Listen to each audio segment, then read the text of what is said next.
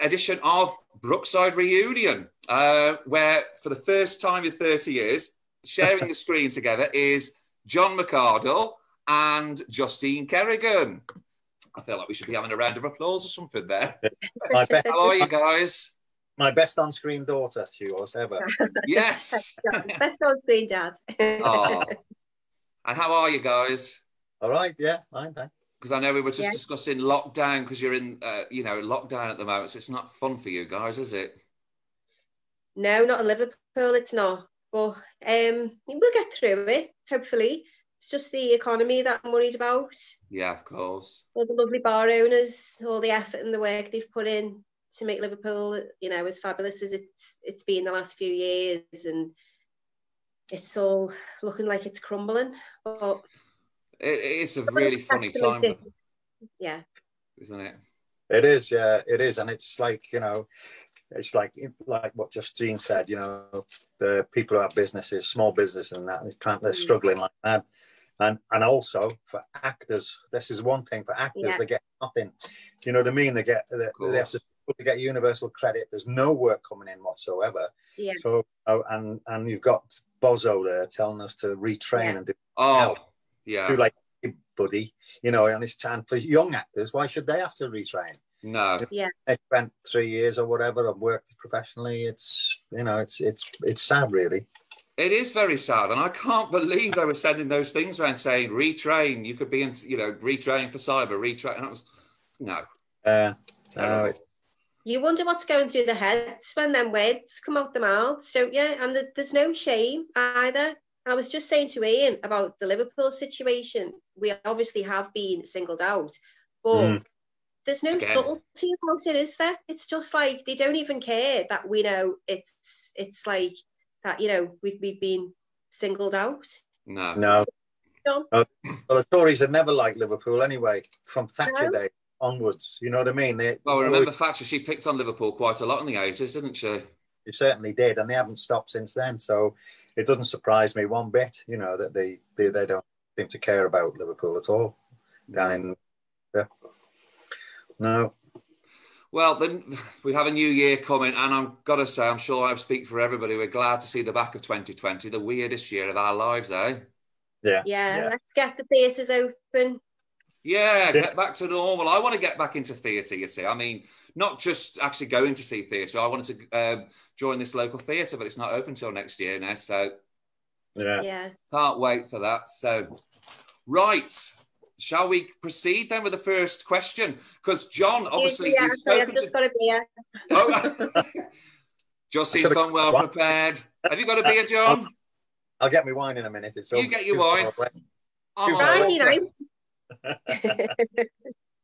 I'll wait for Justine. Vodka, really. No, it's water. Do a monologue and go and get mine, lift it downstairs. Yeah. A monologue about Boris. Oh, Doris. Oh. Yeah.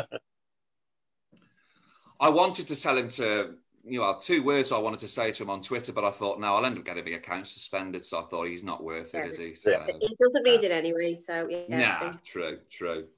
Right. Well, I'm just going to tell viewers, because obviously we had spoken before, hadn't we, guys? But last time somebody didn't press record for Zoom, me. So here we are again.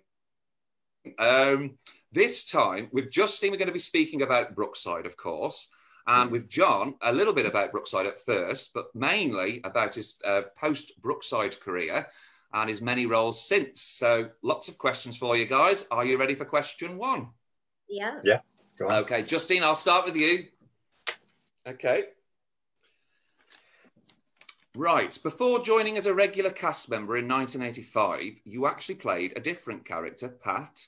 So can you just tell us a bit about that? And this was in 1984, and what had led up to that role? Because I know that your granddad, Peter, was in Brookside as well. Well, he was an actor. He was in Boys from the Black Stuff and lots of other things as well, wasn't he? Well, I was basically in sewing class, making this horrible doll. And I hate sewing. And one of the secretaries come in and she said, "You've got to go. Your granddad's waiting for you." So I panicked and I thought there'd been like an emergency, and my granddad was waiting outside the school in a taxi, And he said, you've got an audition for Brookside. And I was like, what? I'd never expressed any interest in being an actress ever. And next thing, he took me to this little place. It was like off Dale Street in Liverpool. And there was all these girls there. Honest to God, I had absolutely no idea what was happening. And there was a lady called Janet Goddard. I don't know if John ever met Janet. Yeah. Yeah, she was really nice, wasn't she? And there was just all these girls, and they just said, just sit down and read this bit of script, and then you've got to do an improvisation. Well, I was like, I don't even know what that is. So basically I had to ask, and they said it's just sitting around, and they gave us a scenario, and they phoned me up like the next day and just said, you've got the part. Wow. I still didn't really know what was happening. Yeah, I bet you were buzzing then, weren't you? Well, yeah, but I think because I hadn't gone looking for it, it was all a bit weird. So I wasn't like excited, or it was just like, what is this? You were kind of nonchalant about it, sort of, oh, well, take it in your stride kind of thing. Yeah, I didn't really, I know it sounds weird saying I didn't really know what was happening, but I didn't, because there was no build up. It was just like, there you are, there's a job. So, and I know with actors, obviously John trained for a long time, and it's like, you know, it's an ambition. And I kind of got the bug a bit then. And obviously they asked me back to try for the part of Tracy. But that's all that happened. There was no there was no planning. I hadn't been to theatre school. I hadn't done anything. So that was great though, wasn't it? It was, yeah. And then of course, well, Pat, she got Damon in a lot of trouble, and then she dumped him, didn't she? Yeah. Wasn't Pat involved in the Kling film? I mean, people of a certain generation will remember the Kling film episode with Damon. Yeah. It was the Kling film episode, yeah, and the Quiche Lorraine. You were in quite a few of those episodes, though, in 1984. Because, funnily enough, just to let people know, I mean, a lot of fans will know this already, but strangely enough, John, you were in the same episodes as Justine. Again, played a different character, Mr. Todd. Yeah, I mean, I told Damon off for the Kling film incident. Oh, you caned him as well, didn't you? Yeah. I did. Done it again. You've done it again, young Damon Grant. You've done it again. You know, we had it in for him. So, yeah, and I didn't realize until later Justine was in the same sort of episodes as me. So weird, isn't it? Yeah, that we were. Yeah, it is weird. Did you two not meet during that time? No, I don't think we did we? No, it was filmed different times, I think, wasn't it? Yeah. Mine were. Because they used to. Yeah. They used to film school things over the weekend, didn't they? That's right. Yeah, they did. Yeah, because the school was shut. It was a real school, wasn't it? Yeah. School to shut. Yeah. But no, that was really funny, you know. Yeah. Well, we also remember, John, you told us a little bit about your hangover story. You were hungover once with a scene with Sue Johnston and Simon O'Brien and Ricky Tomlinson, weren't you? Well, that's why it's bad to do it at the weekend, isn't it, you see? Because I was doing a panto in Chester, and we just finished the panto. So we had a big party afterwards, and I got absolutely legless. And I can't take my ale at all. I'm really bad. So I was so hungover. I mean, I was physically sick all the time. Oh. And then it was Chris Clough directing. And he said, okay. And I was sweating like mad, with the lights and everything. Yeah. And I had like 5 pages of dialogue to do. And I was going, and Sue Johnson was there, and Ricky. And I was like, when they said cut, I said, can I just go to the toilet, please? I just want to go to the toilet. And they went, all right. I was heaving. When I went to the toilet, I was like throwing up, coming back white as a sheet. And they were going, are you all right, John? And I went, yeah, I'll be all right. Let's hurry up and get this done. You know? So they all had a sense of humour about it then. They were all laughing with you about it. They found out later. Sue was killing herself, and Ricky. There was lots of hangovers. Yeah, lots of hangovers on set. Yeah. Oh, really? Yes. Yeah. Oh, yeah. Yeah. Okay, this one's for you, John. Now, just prior to joining Brookside, you actually turned down a role in Coronation Street for Brookie. Am I right? Yeah, luckily I was in a lucky position then, because I went into Corrie to play this copper who investigates something at the Rover's Return, and I was only in for 3 episodes, And they said, would you be interested in doing more? And I said, yeah, I would be. But meanwhile, Brookside, I had an interview with Brookside to play Billy. And then they were asking me at Coronation Street, do you want to do it or not? I said, I'm just going to wait. Can you wait a week? You know, I just wanted to hear back from Brookside because I knew which one I wanted to join. I'd rather have joined Brookside, you see. So, but I didn't want to hedge. I was hedging my bets, you know. I didn't want to, you know, say no to Corrie and then be let down by Brookside. So I waited for Brookie to say yes, and then I could say no. I've got this other job. So that you know, that was the choice I would have made anyway. Yeah, because it was a new soap set in Liverpool, in my hometown. So it's a no-brainer, really, isn't it? Well, yeah, it's on your doorstep, isn't it? And it was it DCI Meadows that you were asked to play? You played? It was. Because every time I hear that name, I always think straight away of the character from the Bill. Oh yeah, yeah, because there's a Meadows in the Bill, isn't there? Yeah, there is. Yeah. DCI Meadows. Yeah, you're very good at that, you. Who played the part in the end, John? They got cut. They didn't carry on. Oh right. Oh no. Was Julie Goodyear were you working with Julie Goodyear at all? Yeah, it was Julie Goodyear. I was supposed to be having a thing with Julie. Yeah. Oh really? What was Julie like to work with? I've got to ask. Hilarious. Oh right. Because I know Sue Jenkins got on really well with her as well. And you hear these stories about Julie Goodyear being really difficult and scary. No, she's just very funny. She just made me laugh all the time. She said, "Oh, you're a corpser, aren't you?" And I went, "I am, I'm afraid." And she went, "Oh, well, I'll have to watch out for you." And she had to say these lines, and I couldn't keep my face straight when she said them. She said, "Oh, you..." I went, "I'm laughing at the lines, love." Oh, she's funny, but she was funny. Julie Goodyear is better, wasn't she? Brilliant. Okay, well, we'll move on to Justine. Back to Brookside here. I wanted to know, how did you find the transition of going into a major TV series and then suddenly finding yourself recognised in the streets? I know we discussed this last time, obviously, but yeah, I didn't like it. No, I know Jason Hope, who played your brother Rod, got the attention and stuff, did he? I think if it's what you want to do and it's what you've always kind of strived to do, it's you know, I think it's easy to accept. And maybe I'm wrong, I don't know, or maybe it's just a personality thing. But I really struggled with it. You know, you get used to it and you find where you can go.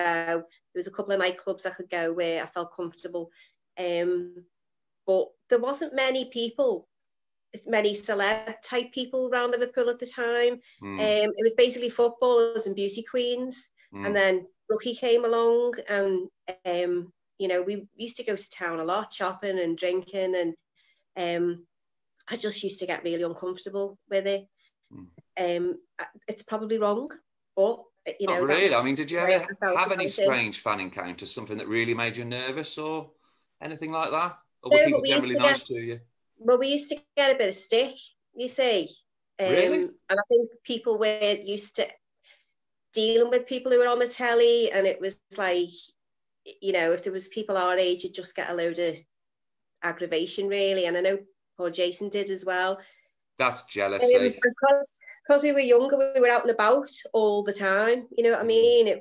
You know, you're 16, 17, you're out, aren't you? You're never in. So I found myself starting to stay in a bit more, and not wanting to go out as much.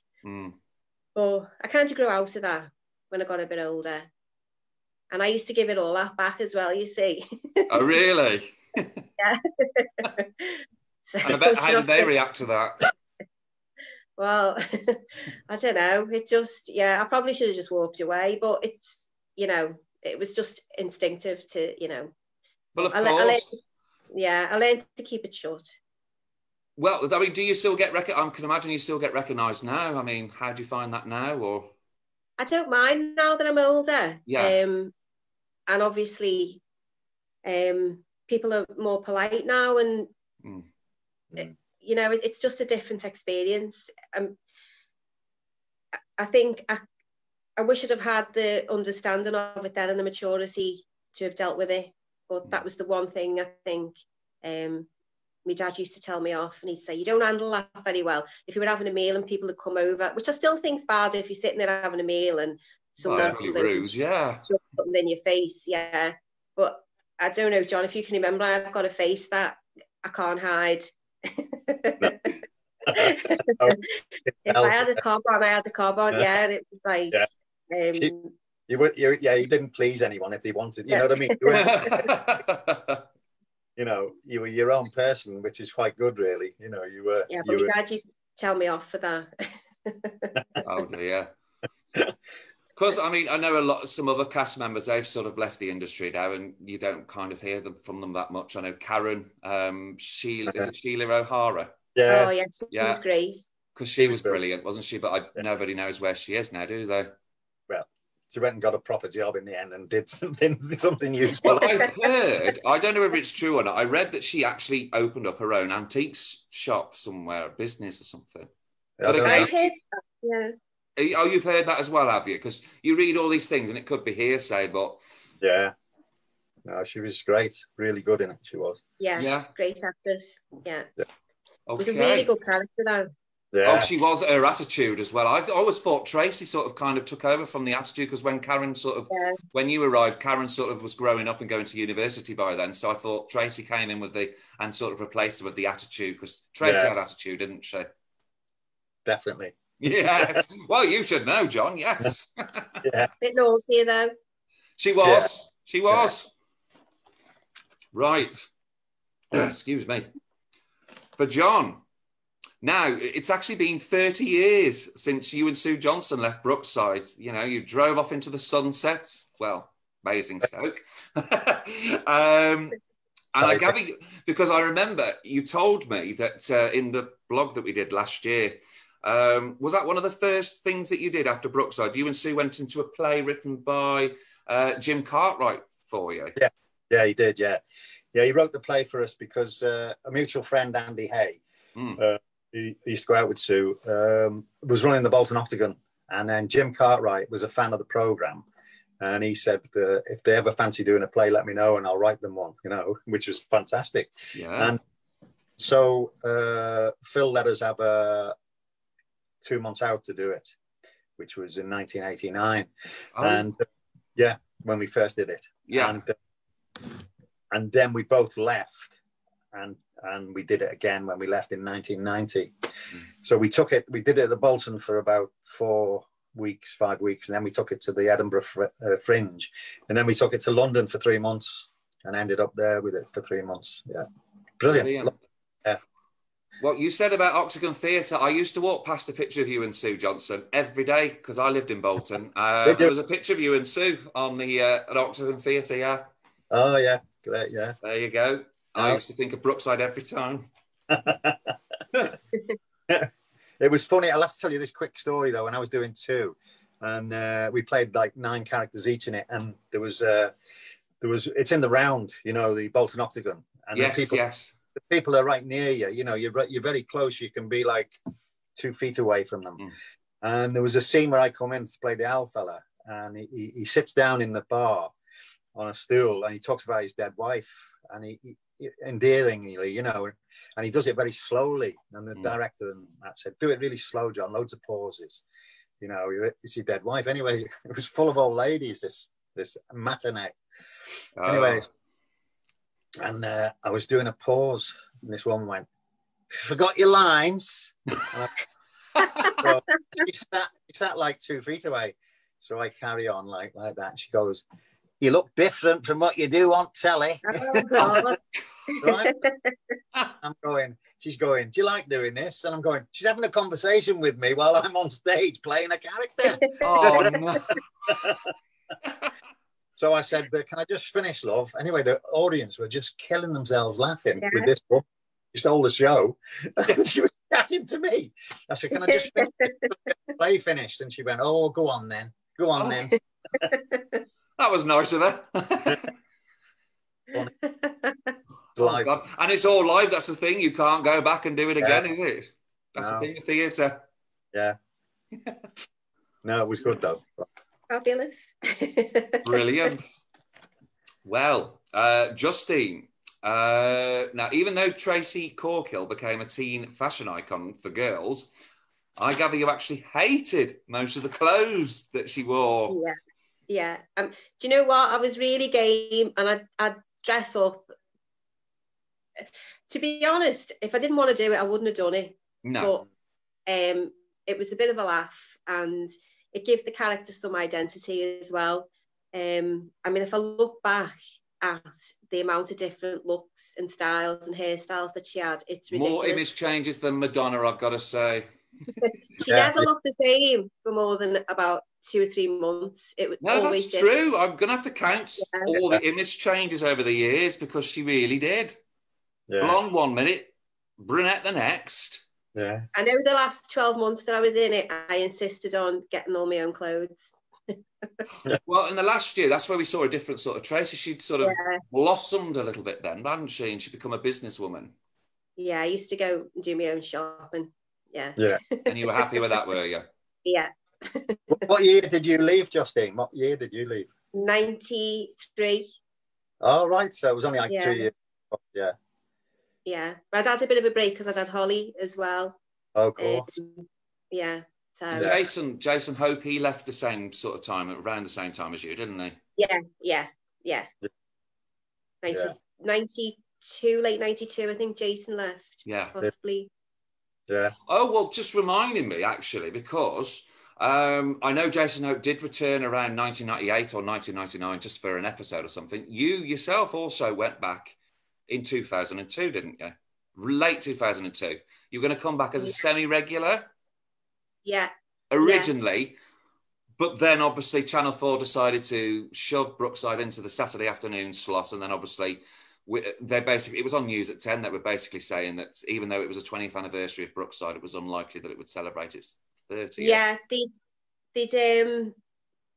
Yeah, just out of the blue, I got a phone call, asked me if I'd like to go back, and it was one episode, and they checked my availability for the next few months, and I think there was a view to bring the character back, and then during that time, I got told that the show was finishing, so it wouldn't be happening. Oh, what a lousy timing though, eh? Yeah. Because, well, the strangest thing about that was, I know, because I've been looking into it recently, Phil Redmond had just done a revamp on the show when you were asked to come back. That was around the period that the helicopter crash and the big siege, and they'd spent all this money on this revamp to try and get, obviously, because viewing figures had dwindled by then, and they were hoping to pump them back up. But rather than wait for those episodes to go to air, they just announced that, no, it's going into a Saturday afternoon slot. And then I remember a couple of months later, suddenly it was announced that, no, that was it. It was moving to a late night, Tuesday night slot, and it was going to be finished. Yeah, which is mad because we went from 2 episodes to 3 and the omnibus. So it dominated quite a lot of Channel 4. I mean, it's throughout just the a 80s shame, and 90s, Brookside was always like the face of Channel 4, I thought. It was the most... Yeah, and it's a shame that it ended up like that. And I'm not afraid to say, I didn't want it to finish, whether I was in it or not, because I had a lot of friends who were going to lose work, and that was the worst aspect of it for me. But it was as if the show was really unloved in the end. And I think by the cast and Phil or whoever's decision it was, some of the storylines were ridiculous. Started to get crazy, didn't it? Yeah. I mean, I didn't watch it, but I'd flick in and out because Holly used to watch it. She was about 11, and it was unrecognisable. And I know things have to change. Things can't just stay the same as they are. No. But you watch Corrie, and that's still got the essence of what Corrie was. Yes.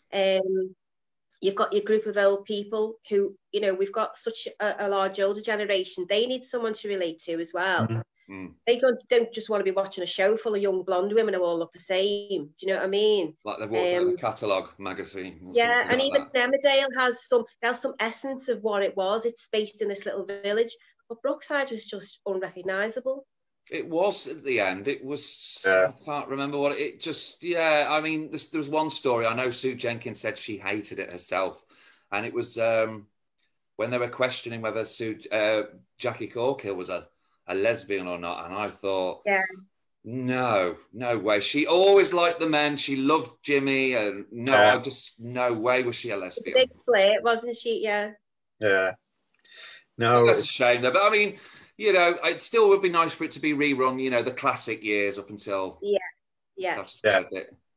And let's hope that happens quite soon. Fingers crossed. See, I think they missed a trick during lockdown. People it was actually trending on Twitter, Brookside. Yeah. People wanting it back, and Channel 4 just basically ignored it. I feel like Channel 4 have just sort of kind of washed their hands of the programme, and it's a shame, really, because that's the roots of what put the channel on the map in the first place.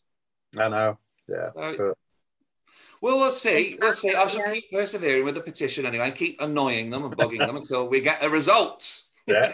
You carry on. Yeah.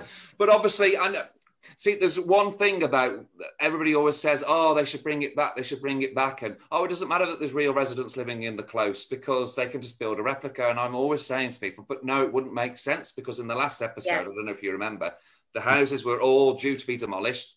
They'd all moved away. So it wouldn't make any sense for them to suddenly be back on Brookside Close anyway.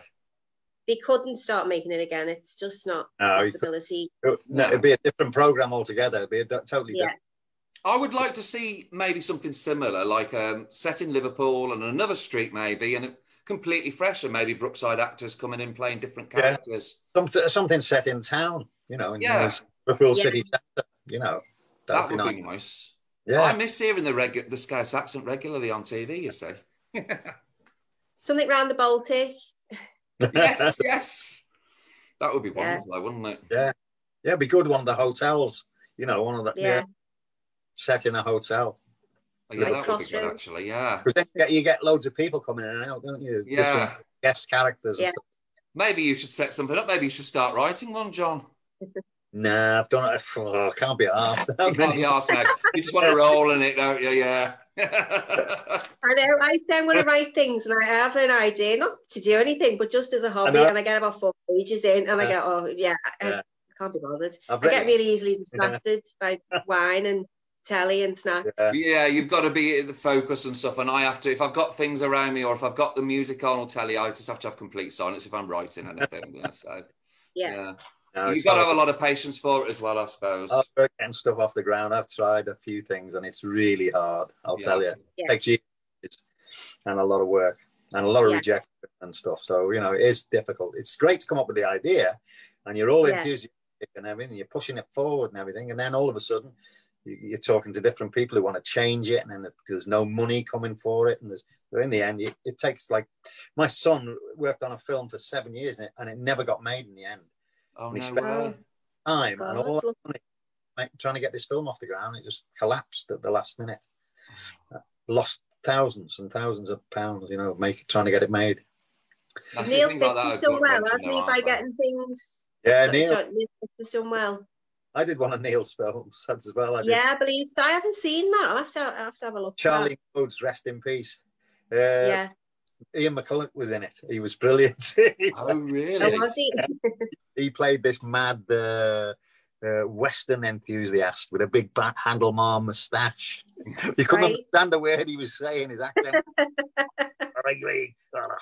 on over. It was like, what did he say, Ian? It was brilliant. Brill. I've forgotten where we're up to now, actually. Justine, I've done yours. So, John, this is yours. Now, before we move on and chat about your post-Brookside career, I just have to ask you your opinion on this, as Brookside was once described in a documentary, I know we've had this discussion before, as being the darling of the left and scourge of the right-wing media. Would you say that was an apt description of Brookside? Yeah, I think it was one of the only programs that did have left leanings. You know, that you could see that it did have a voice. You know, through Ricky Tomlinson's character, who was very pro-union and stuff, and he had a voice for the left in it. You know what I mean? All the issues that came up during that period we were doing it was when Thatcher was in power, and working people were suffering, and the non-working people were suffering even more. So, you know, and it reflected those issues in the programme. That's one great thing about Brookside when it was at its... was when they spoke about what was going on in society, you know, within your world. And they were very good at reflecting that, especially with the writers like Jimmy McGovern and, you know, Peter Cox and Alan Swift and all that, who are really good local writers. So, no, that's why it was such a good program. That's why people tuned in to watch it, because there was real people. There was humour in it, great humour in that program that came from reality. It wasn't sitcom humour, it was real humour, what Liverpool people are like. So, you know, it had all those ingredients, which I think, I'm biased, but no other soap had really, even EastEnders. Oh no, it was definitely unique. EastEnders became a very serious, you know, bit down, you know, and of course Corrie is a national treasure, but it didn't reflect real life after a time. Those streets. It was a bit more like a cosy sitcom at that point, wasn't it? When you were in Brookside. So, you know, I thought it was very far ahead of its time, and it's something local people could relate to, and working class people could relate to, wasn't it? And yeah, I suppose take comfort. I mean, there was a lot of pride in Liverpool, I take it, about Brookside. Did you ever come across anybody that's actually didn't like Brookside and said, "Oh, it doesn't reflect us"? Not really. Well, no. No, I've not. No, I think, you know, wherever you went in the country, people thought it was a great reflection of Liverpool. They thought it was endearing to Liverpool. You know what I mean? Wherever you go, Scotland, London, everywhere, they loved it, you know. And so you were bound to be proud of it, weren't you? It's like our teams, they're really good football teams. They reflect, you know, the city and the people. Well, I always find those that criticise it's actually nothing to do with the programme itself. It's just the fact that it's classed as a soap. And there's a lot of snobbishness about soaps, isn't there, in the industry and with certain people and stuff. I mean, I have to admit, I don't actually watch any of the soaps nowadays. I just don't have time.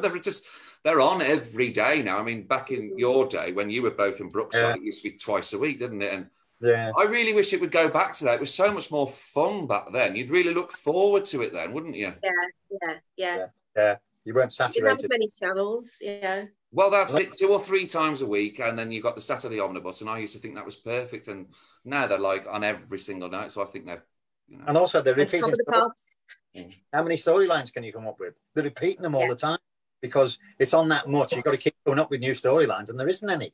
Yeah, well, that's it. And I thought another thing is there wasn't, like, you know, in Brookside back in the day, we could watch, for instance, I know we said this last time, actually, you know, we could sit and watch a scene with just the Corkhills, sat around a table, just having a discussion about anything really. And we could sit and watch that for like 5 or 10 minutes. Nowadays, you wouldn't get anything like that. It's got to be dramatic storyline after dramatic storyline.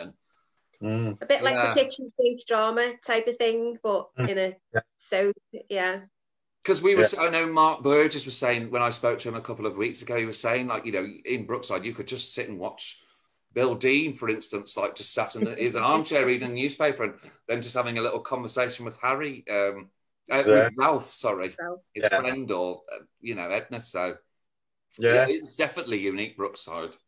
We were lucky, we were. We used to have one and stuff. Well, that's why I'm so keen to get it repeated and stuff. It's just a case of, I don't think, you know, otherwise it's not going to be, for it to not be aired ever again, just seems such a waste when it made the mark that it made and the careers it launched, and it just doesn't seem quite right. But we'll get there, like I said. Like some weird deliberate thing that they're purposely not showing it. It feels like that sometimes, especially when people were calling out for it. And, you know, I presented this petition so many times and I get the generic response that, you know, we'll log your... So I'm going to keep on. You keep going. Nearly 7,000 signatures now. As long as we get our repeats, we're with you, mates. Yeah, get your repeat even as well. Yeah. Oh, yeah, we get paid for that, don't we? We will. Cool. Well, you can write me a check afterwards. No, you do that. Oh, yes. Okay, right. Justine, sorry to bring back some bad memories for you now, but Tracy gave Monty a Swiss roll. What do those words mean to you? Because I gather you got quite a bit of abuse in the street for those.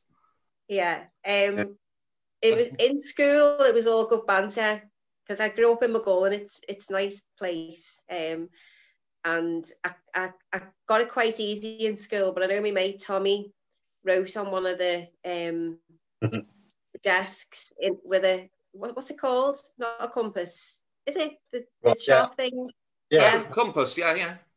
Tracy gave him onto his Swiss roll, and it was just in the desk forever.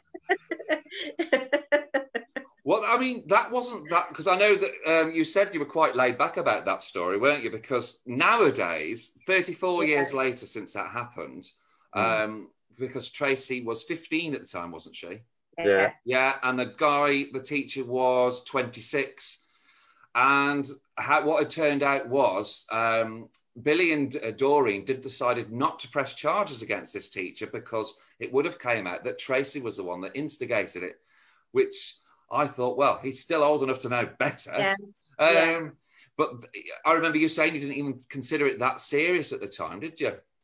Yeah, it was in the paper. I remember there was a little, one of the Tories objected to it. Oh, right, really? Yeah. I think I might still have the news cutting somewhere. I can't remember his name. And they'd objected to it. Obviously, they didn't stop it getting shown, but they'd shown some concern about the story, which is quite ironic because it was a Tory. And it was That's a surprise. Yeah, which just sort of publicised it more. So. Oh, the irony. Sorry, I just took a few seconds to twig onto that. Yeah, the irony. Yeah. But yeah, I didn't even really think about it, to be honest. I just used to go to work and do my job and go home. But you were 15, so you don't really think about it, do you? I didn't really think about it at the time, but now looking back, I'm just thinking if that happened now, God, there'd be like moral outrage from people and. Yeah, because if it does happen in real life, it is. It's shocking. It's bad. They'd be all safeguarding and Because essentially what it was child grooming in a way. Even though she was the one that came onto him, it would be classed as child grooming now, wouldn't it? Yeah, because she was underage as well. Yeah. But that was one of the first big storylines for the Corkhills. Yes, because you'd only been there a couple of months, and our family went up after that storyline. Is that where you really felt like you'd won the viewers over with that story? Yeah, it was that long, and then that storyline came out, and we were in it quite a bit then, and they got to know us, didn't they? Yeah, and it sort of give us our big acceptance with the rest of the viewers. And of course, Billy beat him up, didn't they? Yeah. But then again, I'm sure lots of dads in the same position will have done exactly the same. His little girl. The tubular chairs. Yeah. Oh, yeah. Oh, yeah. Across the chairs. That was the first scene that I was in with someone, which was really emotional. And you wouldn't do your full performance in rehearsal. And I remember John grabbing me by the shoulders and just going, "You did what they said." I was like, oh yeah. And you can actually see my face go from normal to. And then you had to cry and stuff with Kate Fitzgerald. It was quite an emotional scene, wasn't it? Justine's a natural actress. She just reacts to stuff, which and she just takes it, which is brilliant. It's absolutely brilliant. It's a very good scene. Yeah, my bottle went a bit. Hey, you two, I've just got to say, just reminding me, I don't know if you saw a clip I put on a couple of months ago when we did the first one. Yeah. And it was from a documentary, and it was Lloyd Grossman. Oh, yeah. And it was actually a piece about the Corkhills arriving.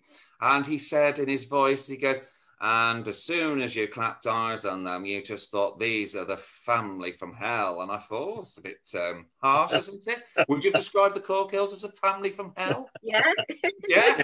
I wouldn't like to live next door to them, would you? No. Doreen, she was very, very nosy as well, wasn't she? And she was very she was pretentious. She was trying to be well-to-do, but she said on that documentary that she was told to play it as though she was somebody that had ideas above her station, which I thought she conveyed really, really well. She did. She did, Kate. She was great. She played that to aspiring middle class. She wanted to have all those nice things like the Collinses have and be respectable and everything like that. And we kept pulling it down. Yeah. No. Kate was funny. She'd walk over to the set, wouldn't she, with a Marlborough? Yeah. Even when she was in costume, she'd have her own handbag on her arm. Yeah. And remember the fluffy slippers, the mules? Yeah. You're doing a clip clopping across the clothes. Did you see her in Benidorm more recently? No, I didn't see it. Oh, you'll have to watch that. She was very funny in that. She was a bit like a Madge kind of character. I don't know if you've ever watched it before, but it was a bit of like a Madge character. Right. Yeah. No. She plays it she plays it really well. She is funny. Right. She is good. Yeah. Yeah. Okay. Right. So, just to bring some traumatic memories for you there, Justine, about the graffiti walls. That's all right. John. Now, some of your first post-Brookside TV roles include, sounds like I'm doing a This Is Your Life now, doesn't it? Include Underbelly, Thacker, Firm Friends, Spender, Cracker, Wycliffe, and The Beat Goes On. I remember that one well, to name just some. And then in 1996, you starred alongside Dame Helen Mirren as DCS Ballinger in Prime Suspect 5. And I know you've got a story to tell us about Helen wanting that to actually be the last in the series. Do you remember what we discussed last time? Yeah, I mean, when I got to know Helen, she was great. You know, she was like, broke the ice and that, and we got chatted. And she used to let me, like, if I had any ideas about the scene, I think she used to say, "What do you think, John?" And I'd say, "Well, I'd do this or that." And she said, I said, "Is this your last? Are you doing any more after this?" And she said, "No." I said, "Well, why don't I let the street kill you in the end?" Which was the bad guy in it. Steve McIntosh. Yeah, Steve McIntosh's character. I said, he points the gun at her, and I said, "Why don't you just kill you? It'd be great." She went, "It would be fantastic, John. That's a really good idea. I'll go and see the producer tomorrow." Anyway, the producer came to me and he went, "What are you doing? Giving ideas to Mirren." He asked me, he went, "She wants killing off. We wanted to come back to do another one." I said, "Well, it's up to her, isn't it? It's not up to me." He went mad in the end. She came back and she said, "They're not letting me, John. I've got to go with what's what." I said, "Okay, fair enough." I only suggested it.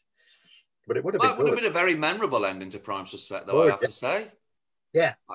That was Steve McIntosh's first TV role, I gather. Is that right? No, he'd done a lot of stuff before then. Oh, had he? He was, because he looked really young in that role. Well, that was one of his first major roles, I think. Yeah. He was in that. But no, it was lovely. She was lovely to work with, and I enjoyed every minute of it. You know. How long were you filming that? Took about 3 months to do that. It was a two-parter. It was 2 1.5 hour, things. So it took a few months, yeah. But it was great. Enjoyed it. What's your opinion of the ending of that episode? Because I think it was pretty obvious. He was prepared to let Steve McIntosh's character shoot her. Well, I think so. He was, but then he thought, no, she's not going to do anything. She's not going to go anywhere. I'll get rid of him instead. That's why he put his arm up. So that when he was about to shoot, I noticed he put his arm up and then suddenly he got blown away. The arm response kill him because he's got something on me and I don't want him to talk. So I had him killed. So it was, no. But there was one program you haven't mentioned, but I loved more than anything. It was called Finney, right? Oh, I have got that mentioned somewhere. But it was with Dave Morrissey. You showed a clip on that thing with me and Andy Serkis, where I outside the door. And I loved playing the character. What happened was it was set in Newcastle. And when we all went for the read-through, when I've been cast as it, I can't do a Geordie accent. So they all expected me to do a Geordie accent. David Morrissey was doing one, Andy Serkis was doing one, and all the rest. And they weren't from Newcastle. When it got to me, I did it Scouse. And they said, "What's going on here?" And I said, "Well, he's a gangster from Liverpool and he's on the run in Newcastle." And they all went, They went, "That means you can't do the accent." I went, "No, I can, but I'm doing it this way." And the thing was, I made the character so nervous all the time. But he's a bag of nerves, this guy, Louis, his name is, because this gangster said he'll kill him if he doesn't do this job for him. So I made him totally nervous all the time. So he was always going, "What was that? everybody look at me. What's going on? And I made him totally knit. And they went, we'll have to capitalize on this. And there's a bit in it where I've got a tape on me, and this bloke's got a gun on me. And he's going, where's the tape? And I go, it's here. And I give him the tape, and he shoots me, right? But on this particular take, he went, give me the tape. And I went, all right. And I'd forgot to put the tape in my pocket, prop. And I'm going, the tape, you want the tape? And they're going, yeah. And I went, I haven't got it. And they went, I'll have to shoot you. I said, well, you wouldn't shoot me anyway. And they kept filming it. And I went, I haven't got the tape. I forgot to put it in my pocket. And he went, got me. Oh. And what year was that, Finney? Finney, it was. I had so much fun on. Everyone got killed in it except 2 people. Oh God! I got killed in episode 4, and it was just like. And the director at the end, he made a tape of all the killings. You know, it was like an outtake of everyone got, blown up or whatever. And they asked me to do this getaway in the getaway car, and the director said, I want it to be the worst getaway ever. I don't want it to be slick. I don't want it to be fast. So I said, okay. You were used to doing that in Brookie though, weren't you, John? Oh, yes. Driving all over the gardens, yes. But in this, I left Andy Serkis, right? He was supposed to get in the car with me. And he's going, where are you going? And I'm going. So we had to run, get in the car. I hit 2 bins, and I stalled it, crunched the gears.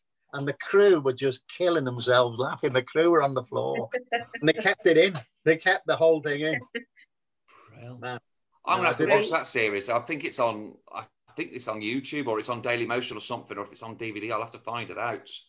Have a look at that scene, the getaway, where we go to kill some man. Well, exactly. Now you've told me that story. I want to watch that scene now. Right. Justine. It's all right. I was just wondering which question we're up to then. Yeah, sorry. In early 1988, you starred in Brookside's educational spin-off series called South, with the late Sean McGee playing your boyfriend, Jamie Henderson. Can you tell us a bit about that series and, of course, working with the late Sean?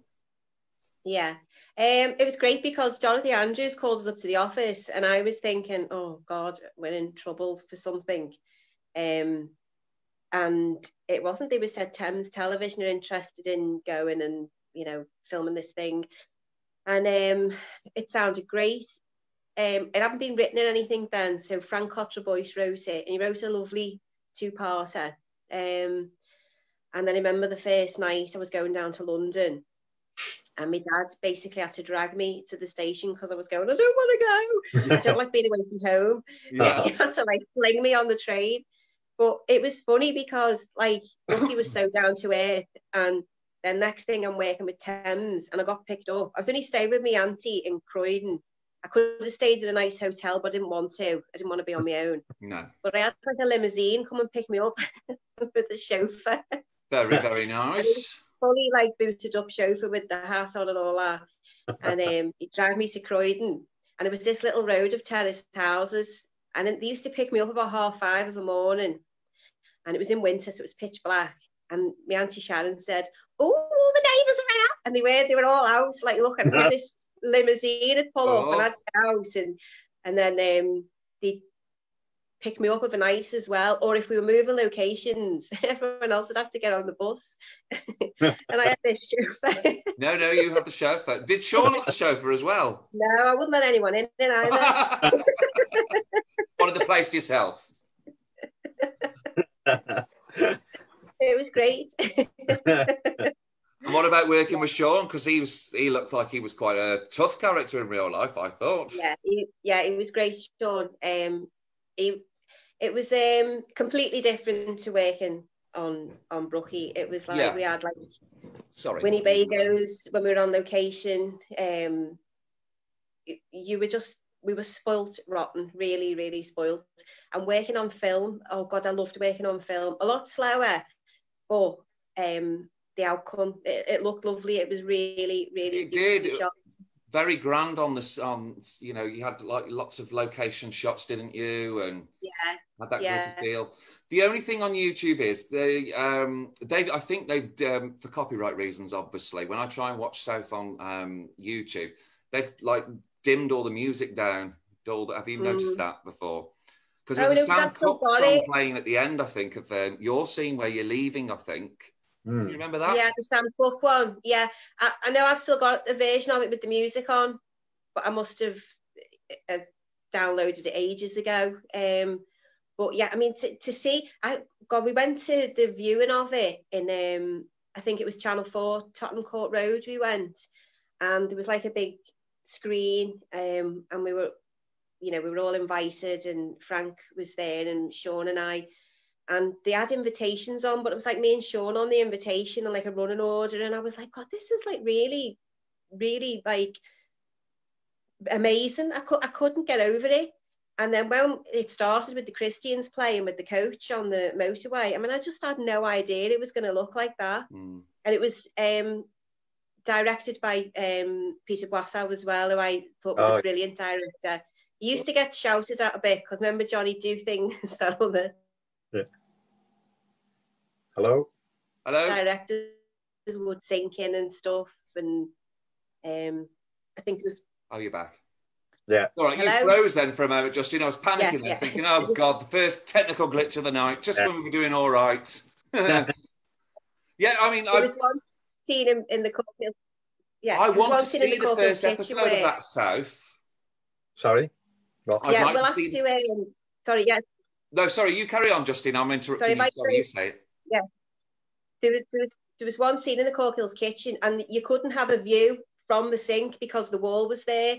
Oh, yeah. And Peter put an ironing board, and he had Doreen washing the dishes. You couldn't see the ironing board, so he could get from behind the sink. And I think Phil made him do it again, didn't he, John? Didn't he have to refilm that? It was good, though. I thought it was a brilliant idea, wasn't it? Yeah. It was still in the house.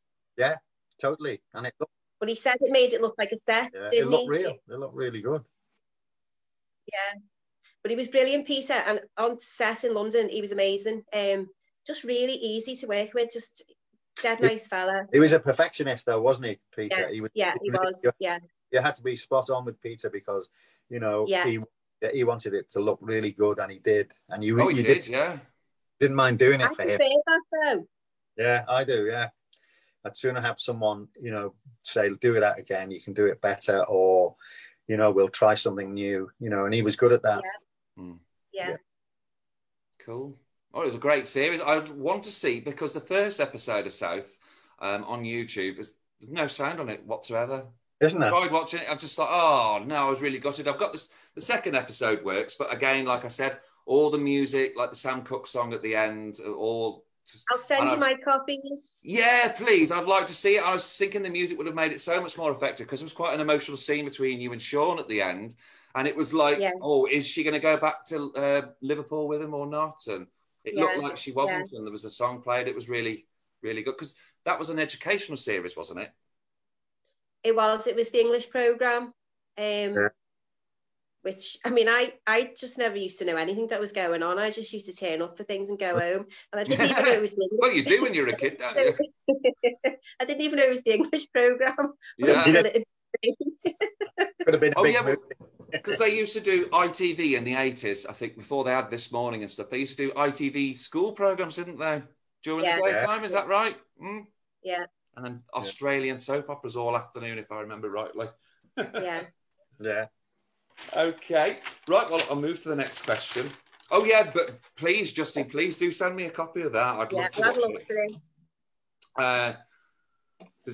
it. Which one were we on? John, lost... for you. Oh, yes, John, it's for you. Sorry. Getting myself mixed up now. Yeah, because, John, you starred alongside EastEnders actress Lindsay Colson in a TV series called Out of Hours, playing a doctor, I believe. Because I always thought that was a shame that it only ran for one series.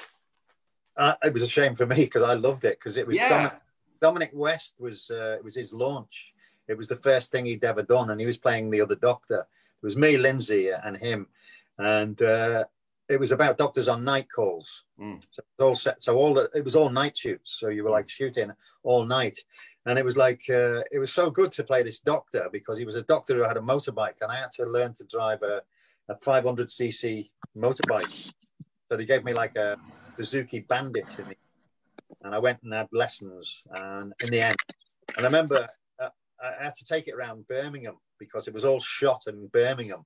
And I remember Dominic West getting on the back and going, "Come on, John, let's go for a spin." So we went round Birmingham on this bike, right? And we didn't have any radios or we didn't have any phones with us. And I couldn't find the way back to the set, right? So I said, how are we going to get back to the set? We've got to finish this scene. And he went, "I'll just keep driving around." So we were driving around Birmingham on a motorbike for 2 hours. They'd sent out all these runners to find us because they couldn't do any shooting. And in the end, we came back like just in time with a bit of light to do it. How were the residents in Birmingham? How did they treat you? Because Birmingham's up the road from me, you see. Is it? No, they were brilliant. We stayed in the Copthorne and we were there for like 3 months and I just loved it. It was sad it never went for another series though, because I thought it was a good programme. Oh, I remember it. Obviously, it's been a long time since I watched it, but it seemed to had the ingredients of something that was going to sort of kind of like run on and on kind of thing. So yeah. A bit strange, wasn't it? So yeah, no, I enjoyed every minute of it. Yeah. But it's like one of those things you do. You think a series is going to take off and it doesn't, and you just, that's it. Because it's a shame though, I can imagine it must be gut-wrenching when things like that happen. Well, especially when it's something you like, you know what I mean? It's something you really like, because I did a thing called the Caslett Chronicles, which was all posh people in it, except for me. I was the chauffeur, and I remember it was like I went into the makeup, and there was Samantha Bond in the makeup. Not Samantha Bond, was it? Yeah, I've forgotten it. Margaret Tyzack. There's all these very posh actresses in there, and I went, "Oh God, here they are." And they're going, "That chap from Brookside's in it, that McArdle's doing it."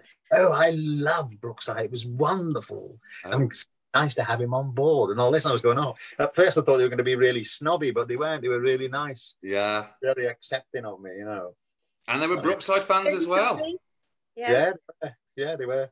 They were all like, real fans of the programme. Yeah. Cool. Yeah. Okay. Thank you, John. Justine, because I was dying to ask you about this, because I loved it when Tracy got with Barry Grant, of course, played by Paul Usher, because I thought they were a good couple. So I just wondered, how was it working with Paul Usher? Because I can imagine he must have been exciting as well, because he was an edgy character, played an edgy character. Yeah. He was lovely, Paul. He's a really good actor. And I mean, I think I said this last time. He'd sort of look at the script about 5 seconds before you're about to start filming.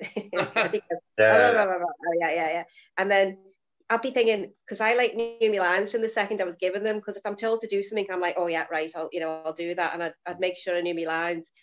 So I'd be on pins then. But it makes for a better performance because it would give you some energy. And he was a bit like you, John. You didn't know where he was going to go sometimes as well.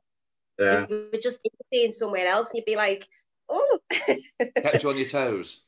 Yeah, but it was good, and he was lovely. He was lovely to work with. I was sad when that story ended because I thought it was a good storyline as well. It was really good. Sorry, go on, John. No, I'm saying it was a really good storyline, I thought, and they really worked well together as well, which was great. Yeah, they did, because I don't know if you saw a comment on. Go on, sorry, Justine. There was chemistry between the two characters as well. Well, that sort of, even though they split up, that sort of carried on right until Tracy left, I thought, because he confided in her quite a lot, didn't he, Barry? Yeah.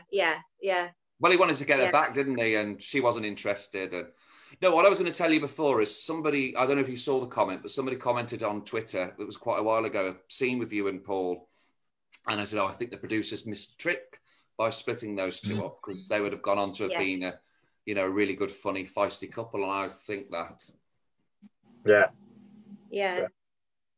I think when they knew that they wanted me to go, they just started running me storylines down, and Yeah, you know, you get the.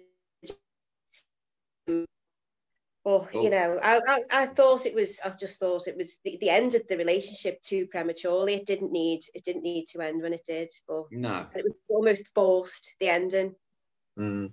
Yeah, because she had an abortion in the end, didn't she? Yeah. Yeah. It was a shame. Yeah. But it was some great scenes with you and Paul, though.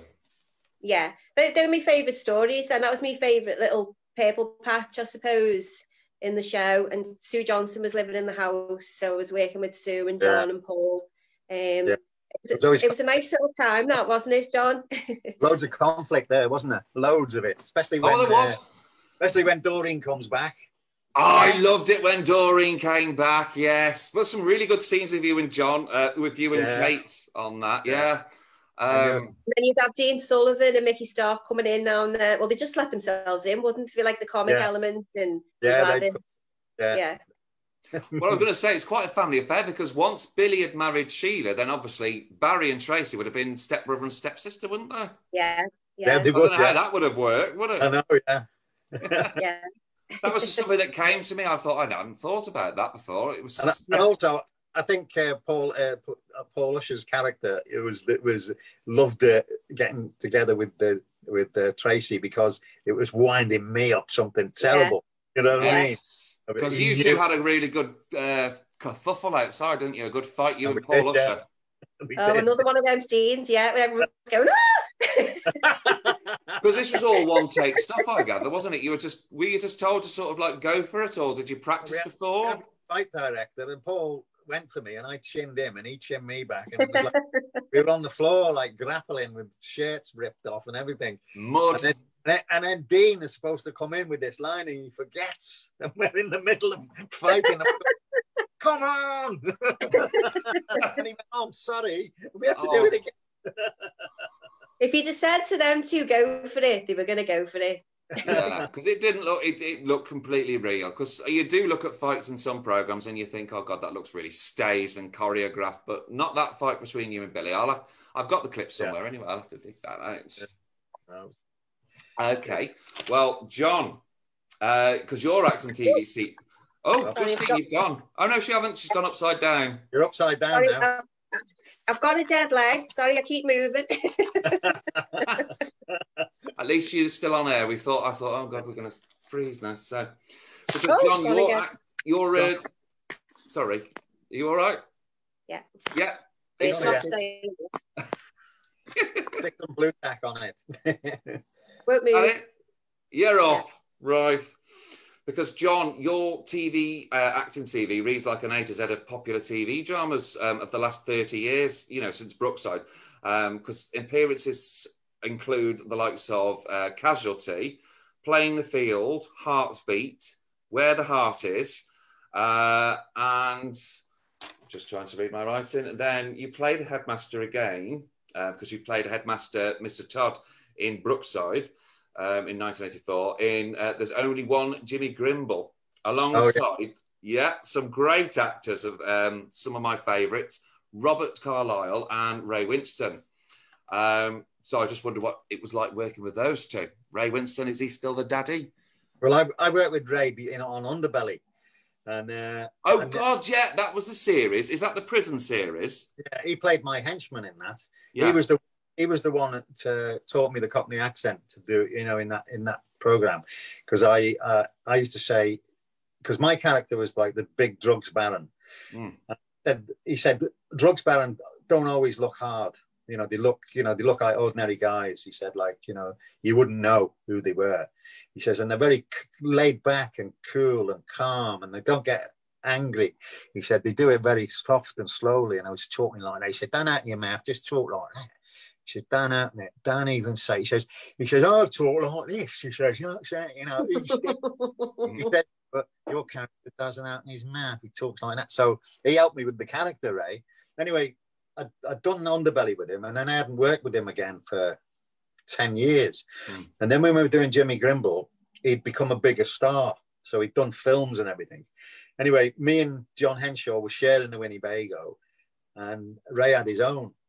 And his name was outside, so I said, I'll go and see if he's there. So I knocked on his Winnebago, And he opened the door and he just had his undies on, big fat belly hanging over. And I said, "Oh, yeah, Ray." I said, "You haven't changed, have you?" He says, "No, I'm just fatter and richer." And he was just brilliant, Ray. He was just like, never changed a bit. That's how he Very is. down to earth. But I got on really well with Robert Carlyle because he's another one who loved Brookside. And I used to sit in the Winnebago and he said, me and David Heyman used to watch the Corkhills. He loved the Corkhills, he said. And he said, so, you know, I've seen all your work and all that. So it was really nice to hear from him, you know, all that. And it's a shame that film could have been bigger, but it came out at the same time Billy Elliot, and it was about two young lads. One was a footballer, and then you got the ballet dancer, but that was the more popular one. So Jimmy Grimble sort of suffered with that the publicity of the other one. You wouldn't have got away with your Scouse accent in Billy Elliot, would you, John? No. Hey, man. Never Scouser. Well, John, I've got to tell you, that underbelly that you've... I can't find it on DVD. I can't find it on the bloody internet. Have you got a copy of it anywhere? I haven't, no. You can go on YouTube. Oh, it is on YouTube? I saw some of it on YouTube. Just put underbelly, BBC Two drama. Ah, okay. Because I want to see that. Yeah, because I was reading it in your book, you see, so... So it was like the first thing I did after Brookside. Then it was like Justine said, when she did her thing, it was like on film, and it was just like 4 minutes a day shooting. It was just luxury. You know what I mean? Limousines picking you up at all hours and stuff. It's just like, you know, different world altogether. You know, and sort of working with all these, you know, wonderful people. But the other thing I was going to mention too was that the jobs I had in Australia and stuff were fantastic as well. I did a series in Australia, the Dingo Baby, and they flew out Kathy and Joe. Joe was only 8 at the time, and I was out in Brisbane, and I had 3 weeks off. And they said, "Do you want to go home?" And I went, "No, it's a bit far for 2 weeks off, you know." And they said, "Have you got a family?" I said, "Yeah." They said, "Get them out, mate." So they paid for them to come over and join me. Oh, great. Oh, lovely. Best job I ever had, that was. And it was like, you know, they just kept giving you all these per diems every day. And I said, "What's all this money?" And they said, "Oh, that's going out and have a meal." Or I couldn't believe it. Like, it was just real kind of thing. Yeah, so that was, you know, one of the perks of, you know, working abroad, you know. Well, you'd lived in Australia when you were a kid, hadn't you?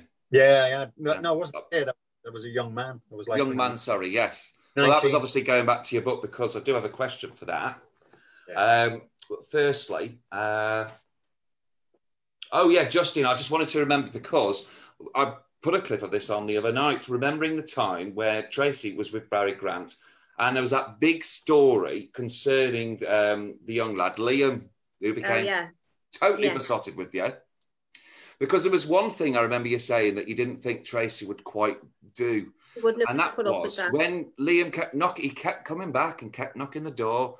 And I honestly thought that Tracy would have just said, Liam, 2 words, and just slammed the door in his face. But she kept letting him in every time, didn't she?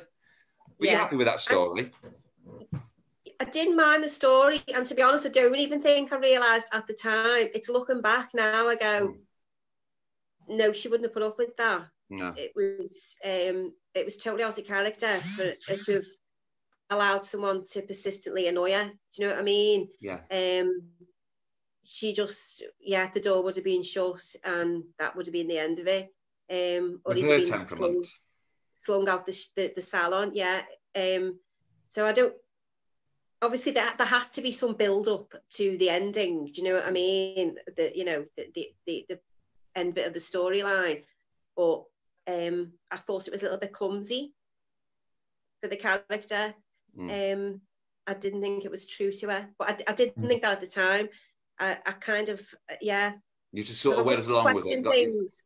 Well, I would question things, but for some reason, I think it looked different on the telly than when we were filming it. Does that make sense? Yeah, it does. Yeah. I enjoyed it though, because his name was Adam Sunderland, wasn't it? Yeah, I think so. Yeah. That from the Heinz, I remember the Heinz soup advert or something years and years ago. Yeah. Well, I was only a little boy then, but I do remember that because that was the first thing that came to my mind. Was him from the soup ad. Okay, yeah. So I'm He's a nice lad. Yeah, is he still acting? Do you know? I don't know. I didn't well, it's one of these things. You lose touch with so many people. You meet so many people along the years, and then you lose touch, don't you? So, okay. Oh, John, because we were talking about this before, because in 2001, you starred in the series The Gazettes, based on the novels The Cazalet Chronicles by Elizabeth Jane Howard. And you had a different accent in that. How did you find the accent in that? Well, that was the one I learned from Ray Winstone, wasn't it? It was the Cockney. East Ender. He was an East Ender guy. So and also pretty easy, yeah. Also the girl who was playing opposite me, who was playing my wife, was Claire Hackett, who's from the Wirral. So we both had like Scouse Cockney accents. Yeah. we both had the same accent. Well, I was just getting into that scene on your show reel. She just told him that it wasn't the son wasn't his or something, and you just looked completely. And then obviously it went into another clip. So I want to seek that out as well. Yeah. That should have gone for a second series as well. But yeah, it didn't. Because it was well received by the public, wasn't it? Yeah, it was. Yeah, it was good costume drama. It was one good one. Well, that's because another one is because BBC are quite notorious for doing this, quite kind of cutting series short after like once or a couple of series. Because Merseybeat seemed like it was something that was going to go on and on, like The Bill or something like that, and then they stopped it after 4 series. Yeah, they did. Yeah, shame really, because they changed actresses. They got Leslie Ash in because Hayden Gwynn left. So they changed like too many people. And I think when you do that, you just get into a load of regular characters. And then you change about 3 or 4 of them for one part of the series and it loses viewers. So because it was set in Liverpool as well, it was set, and it was shot in Liverpool. So it's a shame that something that could have gone on and employed local actors, which it did, like Brookside did, that it was stopped, And I think it was more to do with London not liking having a Liverpool cop show, I think, for some reason. Yeah. Really? Yeah. Michelle Holmes was in that, wasn't she? Was she in the cast? Yeah, Michelle was in that, yeah. Well, hadn't you done something with Michelle in Firm Friends? I've worked with Michelle quite a few times, yeah. Yeah, because obviously I always think, I know she's done lots of things since, but I always think of Rita Sue and Bob too, of course. Yeah, everybody does. Yeah, you can't forget it, can you? Brilliant film that was. Oh, it is. Yeah. I get moral outrage every time I post a clip of that, though, but it's like it was of its time, wasn't it? It was, yeah. Yeah, George Costigan, great. Oh, God, yeah. Oh, Justine, I've already done that question because it was about your return to Thingy. So I'm going to go to the questions now. There's a question there's just one from Kieran Mahoney. I asked it last time, but obviously we didn't record. Well, I didn't record it, so I'm going to ask again. Firstly, a lad called Kieran Mahoney is a big fan of Brookside. He's asking if you could both say hello to him. Hi, Kieran. All right, Kieran. There you go. I hope that's made your night, Kieran. And his question's quite an interesting one, even though we've just been discussing something similar with you, Justine. And it's to you as well, John. It's about Brookside. Did you ever think there were any... were there ever instances where you thought your character wouldn't have said or done that, for instance? So, Justine, I'll come to you first. Not particularly at the time. I think if there was, I can't remember, and I probably would have said something. And to be honest, if I didn't like something, like a phrase, I probably would have just changed it and subtly to something that someone that age would have said.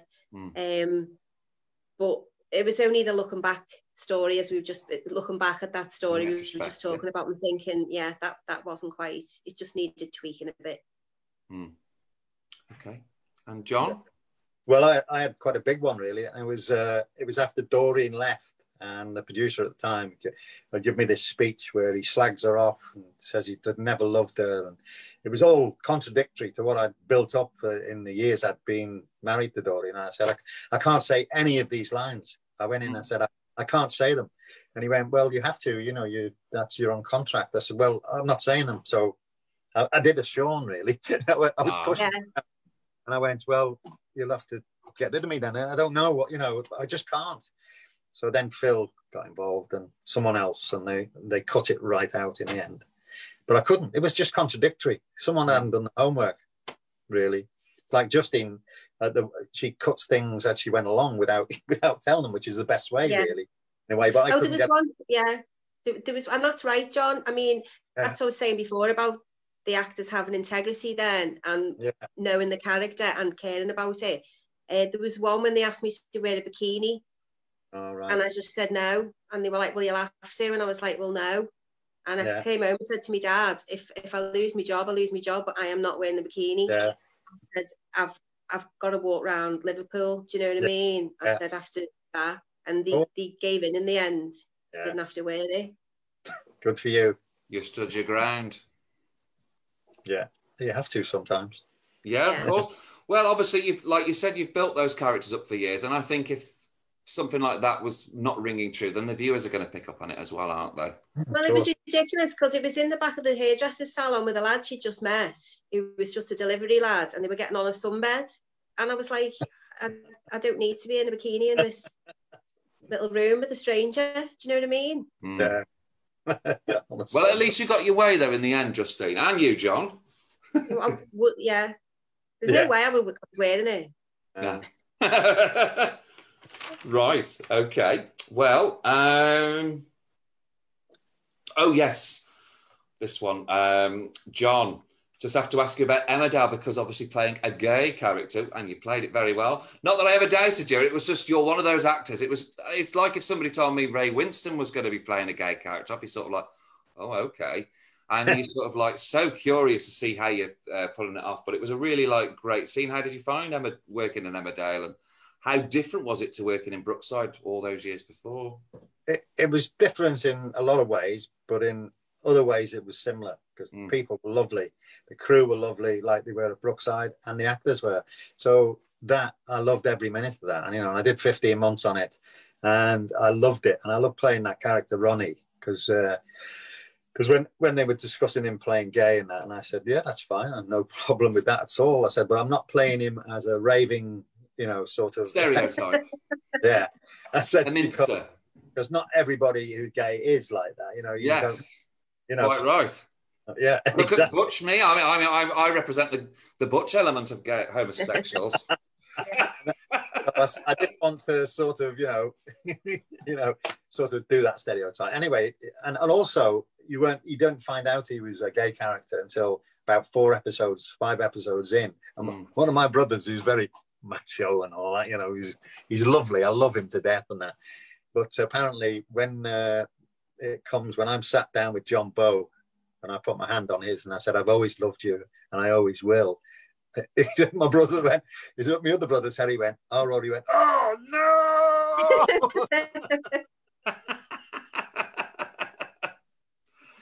I mean, how were the publics to you playing a gay character? Did you get what were people, I was there's a Marks and Spencer's in between Liverpool and Warrington. I don't know if you know it. It's a big one.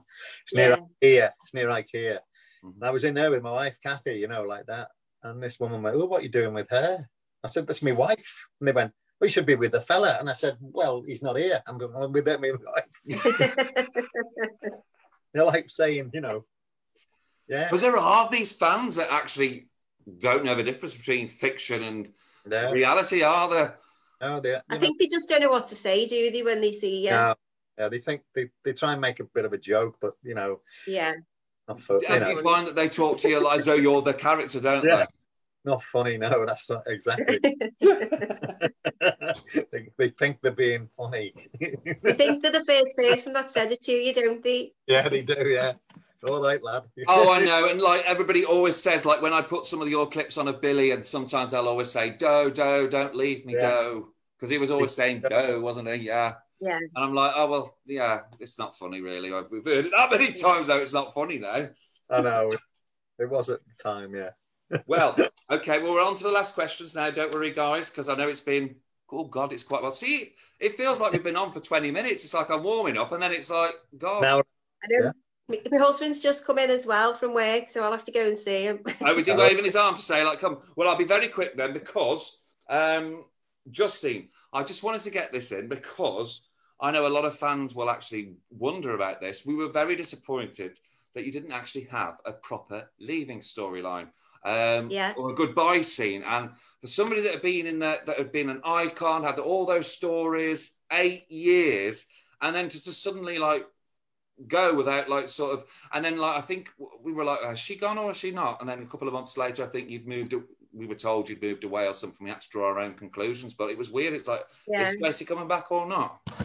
It was mad, and to this day I still don't know. And I did ask, Mal wouldn't even meet me or talk with me or... oh, no.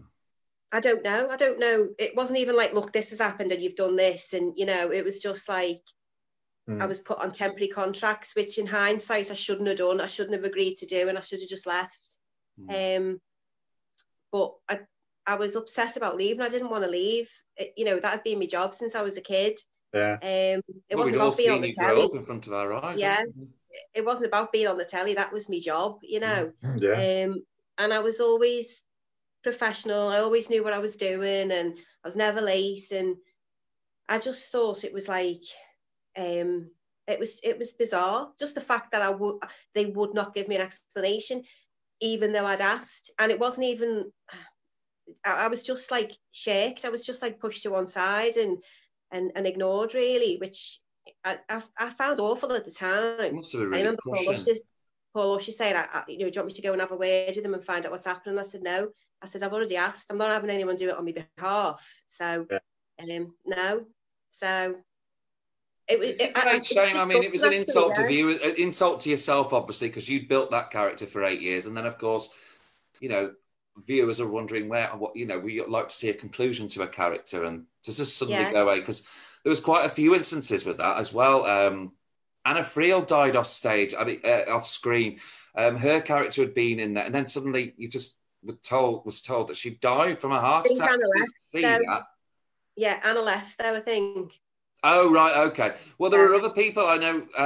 I think there was Max. I think I told you this last time. There was, towards the end, there was some of the characters had left before the final episode, including Jackie Dixon and Max, who were married at that time, and they didn't have like a farewell scene or anything as such. It was just like a couple of weeks just before it ended, you heard that they'd moved away, and that was it. There was no sort of conclusion to that. I just thought, and they'd been there like 13 years, and it was just seemed such a waste. Not that I'm putting the show to anybody's work down, but you do expect, if a character's been in there for a long time, you expect a sort of like conclusion. It's also a way of saying this actor is available for work as well. Do you know what I mean? Yeah. I wasn't given that. I just wasn't given it. I'm not bitter about it. I was for a while. But it really put me off the industry completely. I think I did a panto after that, which was like the most fabulous thing I've ever done. I had such a laugh, and then I wasn't interested. Because it involves a lot of travelling around and stuff as well, and you just Holly was a baby at that time. Travel either, Oh well, I don't want to put a down on it, because obviously you're obviously well remembered, and that's why we've got you on tonight, and you've got lots of happy memories to look back on. I've got loads of nice memories. It just ended wrongly. Yeah, of course. But you don't let that cloud your memories, do you? No, I used to, but I don't now. No, I don't blame you. I don't blame her. I'd have felt like that as well. Well, I think it's really, really bizarre. And you've never had any sort of explanation whatsoever for that now to this day? No, there was another actress just said in conversation to Mal, what's happening with Justine? And he says, I'm keeping her on her toes. Oh, God. Right, that's slightly sounds. She come down and told me straight away, and I was like, do you know what? Even if they offer me another couple of weeks in, I'm not taking it. Yeah. No, don't blame me. Oh, no way. Oh, I'm sorry to hear about that. But like we said, there's lots of happy, wonderful memories to look back on. Yeah. Before we depart, have you got time to stay for 2 more minutes, Justine? It's just for John, because obviously, I promise you, we were supposed to do this the first time. We were supposed to do it last time, and we still didn't get it in. So now we're going to do it. Here, give your autobiography an unashamed plug. I'm just going to say it's called You Never Say Goodbye, and it's highly recommended. John, I'll let you tell about it. Yeah, no, it's just a letter to my dad who died when I was 16. So it's about my life after he died. So it just tells him everything that I've done after, and then it goes back into my childhood. Yes. And then it comes back into when I started to be an actor, because I was a scaffolder for 10 years before I ever became an actor. I was like Justine in a way. I didn't know what I wanted to do, and then all of a sudden someone said you'd be good as an actor, and I just went to drama school. I thought that's what you had to do, at the time, and I'm glad I did in the end, because I had a good fun and I met Kat.